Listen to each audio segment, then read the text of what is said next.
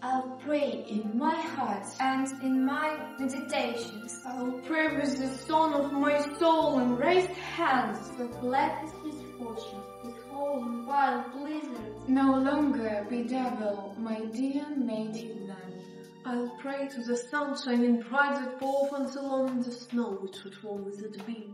That, roaming caressingly over the rye fields, more often in dark peasant huts it should gleam. I'll pray to the stars in the heavens, complaining that too often they put out their light in the sky. I hope that whenever we see a star fallen, that to someone on earth comes the moment to die.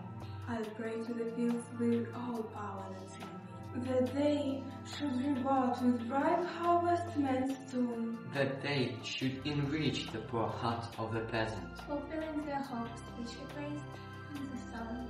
I'll pray in my heart and in my meditation. I'll pray with a song on my soul and raised hands, that blackest misfortunes with holy wild blizzard no longer will over me and my native land.